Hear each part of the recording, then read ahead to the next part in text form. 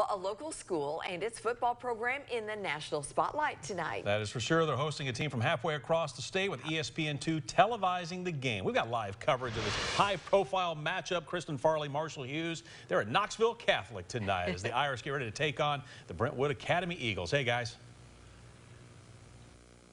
Hey, you guys, it's so exciting out here. We have the cake job today. Oh, it is awesome. I mean, Catholic against Brentwood Academy, nationally televised game. No motivation needed for this football team. No, it's electric, and you hear it from staff, from students, from fans. Tailgating's already going on outside. The gates don't even open till 6, and of course the game doesn't start till 8. Going to be a big night here. Yeah, it's been a big week, I think, for Catholic, and these players, they said they've known for about 2 months, but now it's finally here, so the excitement is at an all-time high right now. It really is, and not just about the players, of course, the cheerleaders who we had a chance to visit because they've been practicing as well. We have Jordan Drummond, really the only senior on the squad. What does tonight mean to you? I'm so excited. I love this program. I've been a cheerleader since 5th grade, and I'm just so excited. I really hope we win.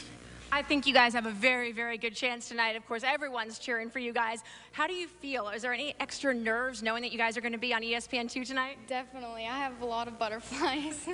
I bet you do. I'm going to step out of the way so you guys can get some practice in here. Go ahead, ladies.